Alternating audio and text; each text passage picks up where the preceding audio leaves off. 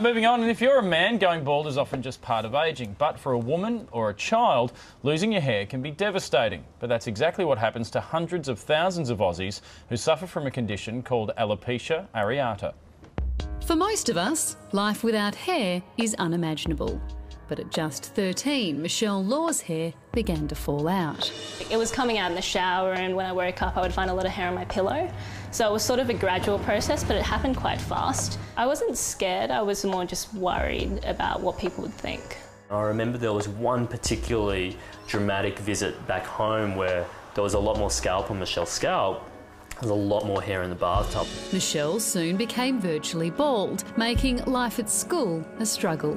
One group of girls, and they would just ask me constantly, like, you know, Michelle, we're your friends, why won't you tell us what's wrong with you? I remember saying, well, I'm not dying. And then they said, well, obviously you're not, because you'd be dead by now. And so I sort of ran to the toilets and burst into tears. Michelle has alopecia areata, a condition that affects 2% of the population, or about 450,000 people. It's caused by the body's immune system attacking its own hair follicles, but doctors still don't know why. There is no cure, and whilst you can regrow hair, the hair loss will often come back again after a couple of years. In terms of what makes it come back again, that's also part of the frustration because we don't really know. It's really bizarre. There's this huge industry on hair removal, and it's, you know, wax your armpits, wax your legs. That's totally fine, but if you don't have any head hair, that's a big problem. Alopecia tends to develop before the teenage years or in middle age. People often behave very morosely around them, and I remember one story of a child asking her mother, when am I going to die?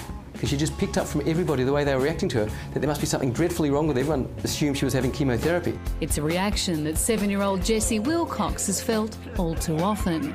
Last year, Jessie designed a T-shirt to stop people gawking at him. Please don't stare, it's just no hair. Jessie has now lost all of his body hair. I usually say I've got alopecia and it's a disease that you've got no hair, so you might not see me with hair, but I'm still the same. People do say things at times, or they stare a little too long. You know, you do get protective, but then all we have to do is just look at how Jessie's reacting, and if he's not bothered by it, then we're not bothered by it. Jessie's mum, Melody, is worried about how hard things will get when he's a teenager. Jessie's been very brave and he's conquered a lot of his fears, but there will be things to come. To overcome attitudes around baldness, Michelle Law now writes, blogs and does presentations to help others cope with their alopecia. I'm ready for bald women to feel empowered.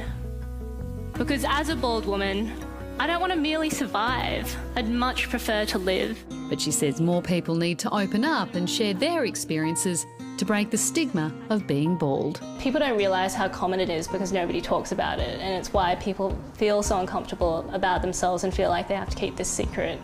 And for guys, baldness is sort of seen as, it's more normal for guys, whereas for girls it's seen as some sort of failure in, you know, being a woman or being beautiful.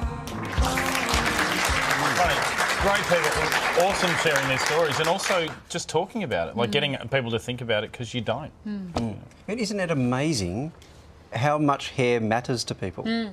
Too much, too little, like we're obsessed with it. It's weird stuff, but but it really, really matters. It defines us. And big thanks to Michelle and little Jessie too for sharing your stories with us.